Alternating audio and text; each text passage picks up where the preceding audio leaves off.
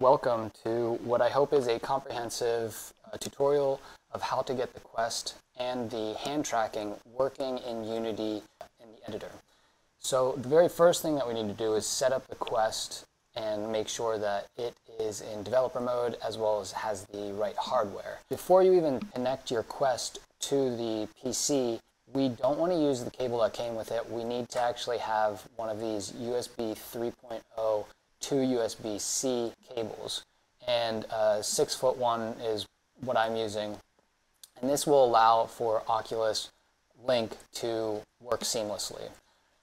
And the way that you can tell that your Quest is correctly connected to the PC is by going into the Oculus app and seeing the devices and seeing that there is green all around. If there's a yellow icon saying that there's an issue, then you don't have the right cable, and I'm sorry, and you just have to gotta buy the right one.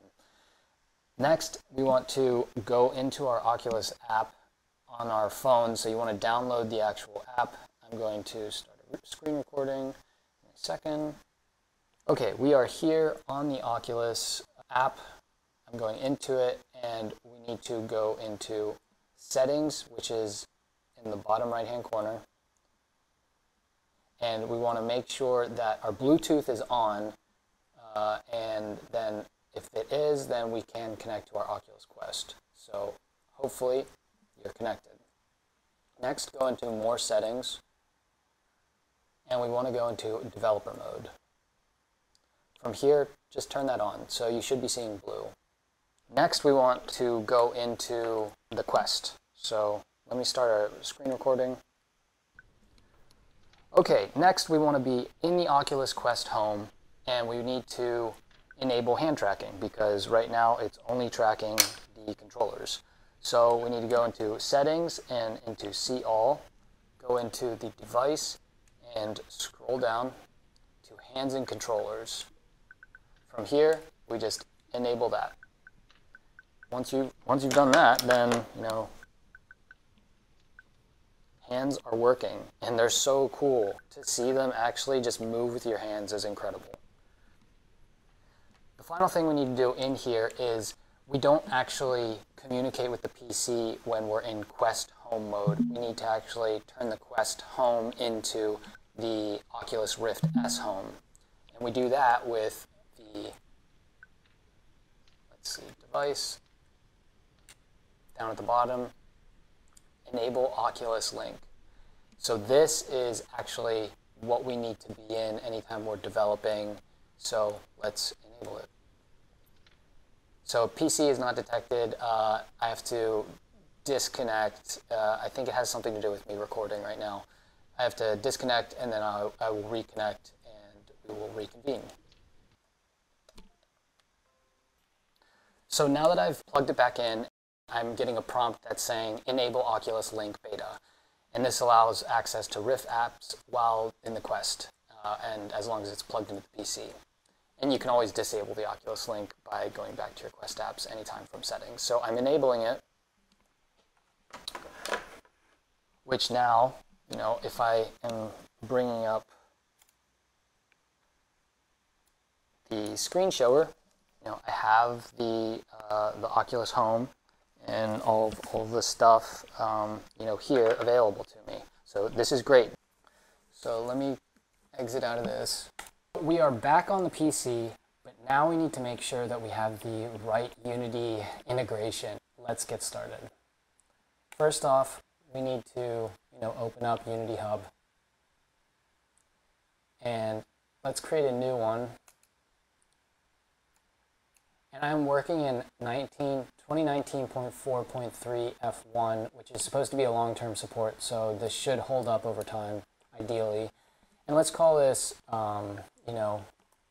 Oculus Quest hand tracking. Let's create that. While it's creating everything, let's go into getting started developing with Oculus. Go ahead and check this out, but we also want to lead into the actual hand tracking part of it.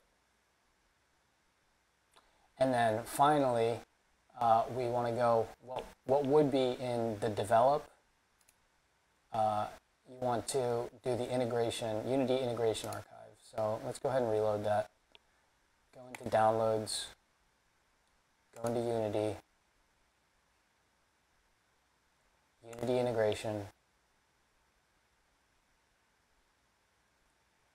and this is where it gets hung up because you can get it from the Unity Asset Store, but there are issues with it. So you actually want to get the Unity Integration Archive page. All I'm going to do is just drag and drop it in. I am using Oculus integration version 17.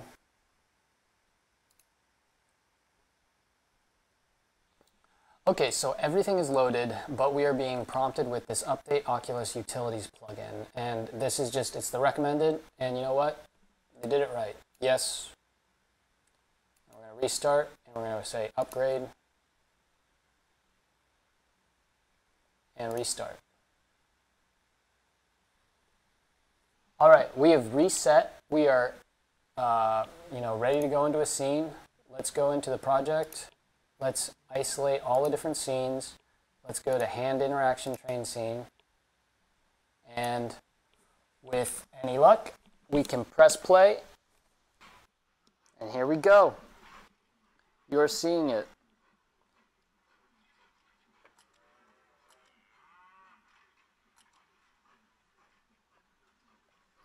Let's also bring up this. So this is what I'm seeing in the Oculus. How exciting is that? All right, let's exit out of this. Let's stop the play. And the final things that I want to go over are, one, the platform that it's in right now is PC. When you build out, you have to go to Android. You'll have to do some research to find out how to get all the settings right for the Android and player settings. But currently, the way that it stands, I didn't have to do any setup for the player settings to get it to run in runtime, which is amazing.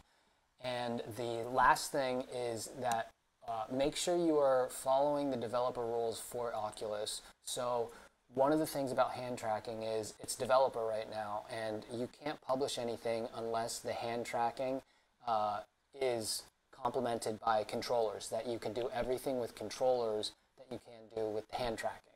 So that is a limitation currently for developers, but beyond that, like, it's just an incredibly exciting time, and I hope everything worked out for you. I hope the versions haven't changed too much, and best of luck. Hope it was helpful, and I will check you later.